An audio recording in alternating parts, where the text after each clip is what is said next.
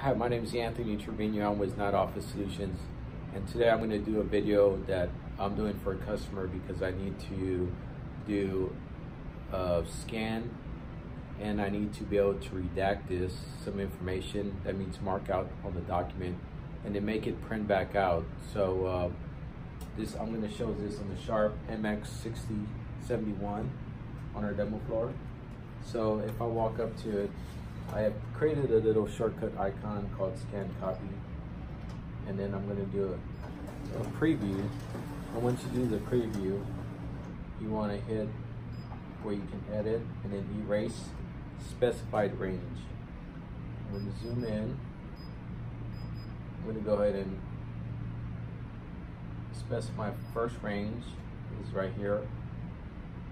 Start point, end point. I'm going to execute.